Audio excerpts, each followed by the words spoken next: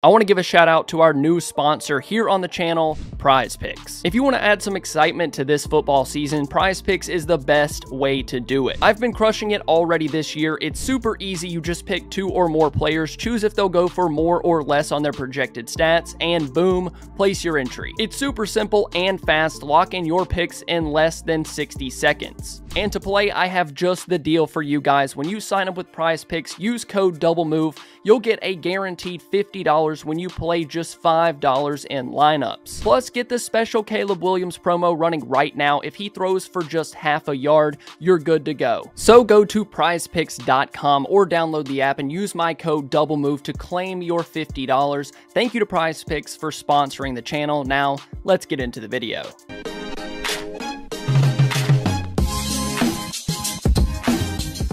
When a team hires a new offensive coordinator, defensive coordinator, head coach, whatever, there's always a chance for growing pains. When the Chiefs hired Steve Spagnuolo back in 2019, that unit took a while to be good. Heck, they take a month or 2 at the beginning of each season to really get on track and become one of the best units in football. So I understand that a new scheme, a new coach, a new coordinator, anything like that can be tricky. But Mike Zimmer's short time in Dallas has been far more than just growing pains. It has been downright painful to watch. See what I did there?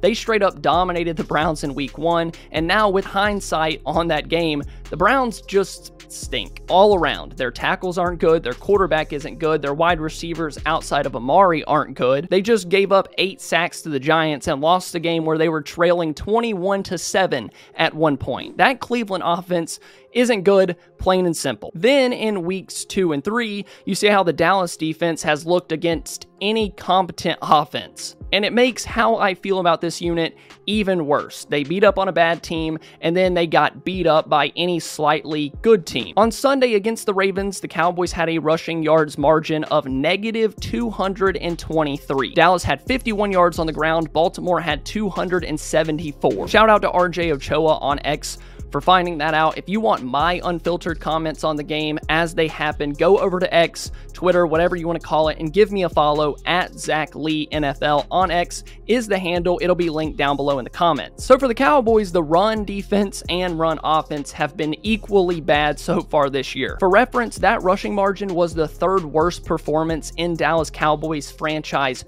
history. The 2 other times were in 2000 and 1984. So you find a run game and a run defense that bad combined every 15 to 25 years for the Cowboys. So I'm sure I'll be sitting here talking to you guys in like 2056 about another game just like this one. As bad as the ground game has been on offense, let's talk about what Mike Zimmer has done as the defensive coordinator. Per ESPN Research and Joe Hoyt on Twitter, we know that the Cowboys have allowed 557 rushing yards, the most through 3 games since 1963. They have allowed 5.4 yards per carry, the worst average through 3 games since 1979. They have given up 8 rushing touchdowns, the most in franchise history through 3 games. So I guess you could say that this defense is historical. Not historically good, but still historical. And I don't have to explain to you guys how bad this really is. Rico Dowdle, Ezekiel Elliott, and Deuce Vaughn have combined for 167 yards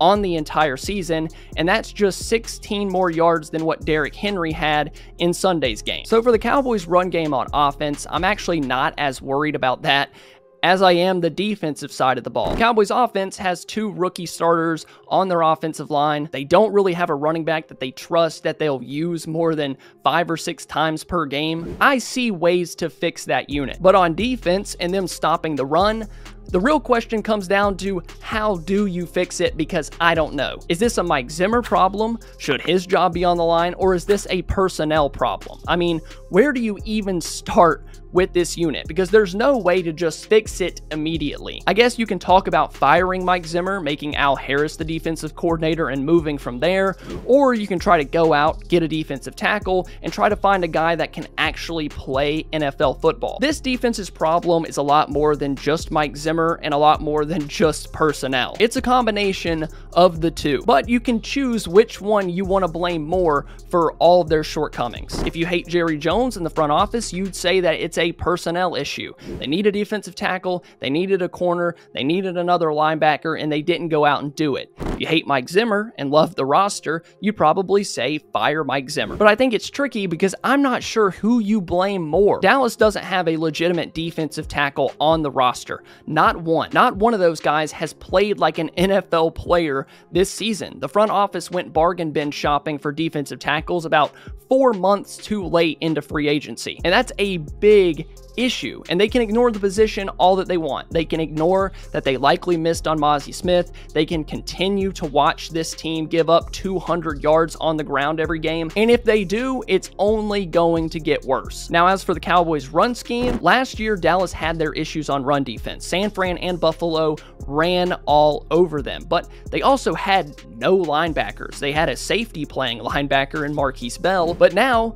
in 2024, they have real bodies at the position, and they haven't helped in the slightest. It's actually gotten worse. Even then, not having a serious defensive tackle, it's not like you lost an all-pro at DT and that explains your run game mishaps. How do the Cowboys get that much worse? They lost a 30-plus-year-old corner in Stephon Gilmore. Dorrance Armstrong was a backup defensive end. Jonathan Hankins was solid, but not anything great. If anything, at the start of the season, I thought the Cowboys would move laterally. They didn't make any moves to get better, but I also thought they lost a couple of role players. I thought they'd probably still suck at stopping the run, but I didn't see them getting gashed for 190 in week 2, 274 in week 3, and be on a historical pace to suck. I don't know, it just seems far-fetched that there's nothing about the scheme that stinks and it's just the personnel, it's just what the Cowboys did in the offseason, because how is this unit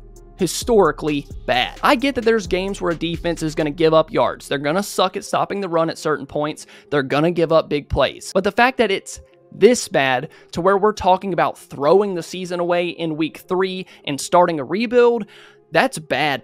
Even Dan Quinn's defenses showed some sign of life stopping the run at times. They weren't great. They had their games where they got gashed, but so far, Zimmer hasn't had but half a quarter of life against a good offense, and maybe that's where you start. The Cowboys love to think that they make all of the right decisions, especially in the draft, so you could fire Mike Zimmer. There's a few things that we can say with this team. They don't have a legitimate defensive tackle. Linebacker play has actually been worse. They didn't improve their cornerback room at all, and their scheme might have got significantly worse. But I wanted to ask you guys, I wanted to talk about it. What is the one move to fixing this unit? Not completely fixing it, but getting started on fixing it. Should firing Mike Zimmer be the start, or should the Cowboys try to make a trade for a defensive tackle? Which one of those moves would be the biggest step towards figuring out this defense? I'm literally getting shades of Mike Nolan in 2020 and how bad that unit was, and then you had a coordinator like Dan Quinn come in 2021